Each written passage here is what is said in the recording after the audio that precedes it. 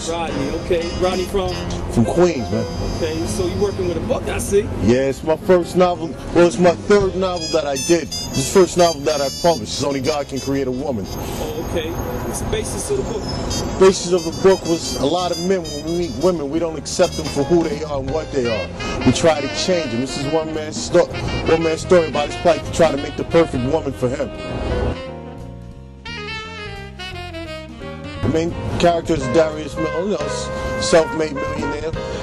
You know, being that he has money, he feel like he don't have to search for the right woman. He can develop her. Wow, that's deep. A lot of men what we gotta realize is that special woman is always there, always there. We just gotta look around us. Okay, because the way I'm competing now is I know I have a good novel, and I ask everyone to email me and give me your comments when they're done. Secondly, what I'm doing is I have a cover contest. I'm looking for one of God's beautiful women to grace the cover before it goes national. Okay? What you do is you buy your book, you submit an entry form, and you submit your picture, and we're going to choose one of God's beautiful women to grace the cover. We also have a second and third prize, which includes a beauty makeover, luxury spa treatment, dinner for two, and third prize is a $250 gift card. So when you buy the book, you get a great story, and you get a chance to win a great prize. And there's some creative marketing going on here. That's a beautiful thing.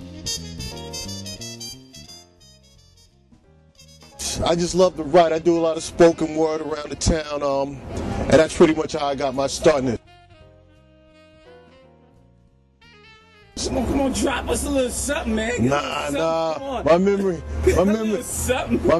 shot right now, and I read it off the paper.